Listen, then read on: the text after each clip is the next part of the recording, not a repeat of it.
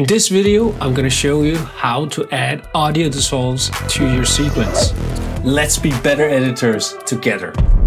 First, we'll start off with adding an audio dissolve. In your sequence, make sure you have an audio clip. I have a clip here. Just going to zoom in so you better can see that there's an edit here. And I want to add a dissolve in between these two clips to make sure it sounds more smooth when playing over it. There's multiple ways of adding an audio dissolve in your Media Composer timeline. What you can do is you can go into your effect palette by going into the tools menu and then finding your effect palette here. Or you can of course use the shortcut, which is Command 8 or Control 8 if you're on a PC. Then you go into the fan that's called Transitions. You find your dissolve, you drag it, and then you position your dissolve between the two clips, like that. That's how easy it is. You made your first dissolve. Now you can see this icon that is indicating that it's a dissolve, audio dissolve we put on, like these ones as well. To customize your audio dissolve, if you want to make it shorter or move the entrance point, then you can go into effect mode.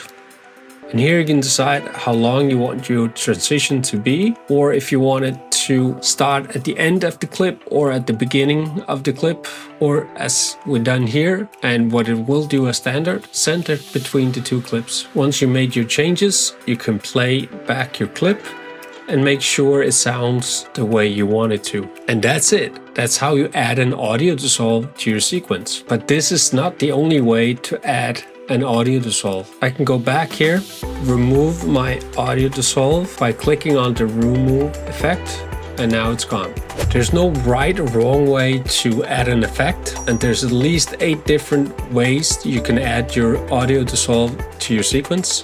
But there's one which is the quickest one to use, and I'll tell you which one in a few seconds. If you don't want to wait, just jump straight to the timestamp. The first one we already been through, where we go into the effect palette and drag and drop the dissolve down on the clips. And like I said, there's no right or wrong way to add an audio effect to your sequence, but the quickest is definitely just to hit the dissolve button on the keyboard, and you get the quick transition window on your screen. If you want it center, just push the center and then hit enter or add. So that's how quick you can add an audio effect. You can even add multiple audio effects by setting an in and out point in your sequence.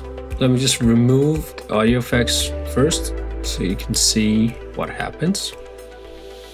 All right, so I have my in and out. I'll start by placing my playhead between the clips, hit the dissolve button on the keyboard, and now I can decide how long it should be, and I can say apply to in and out.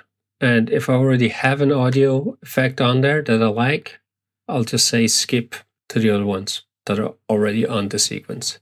Say add, and now it's complaining about that I have a clip that doesn't have any frame handles onto it, and I'll just say size to fit. Now it has added dissolves to all my cut points in between my in and out. You can play it back, listen to it, see if you like what's done,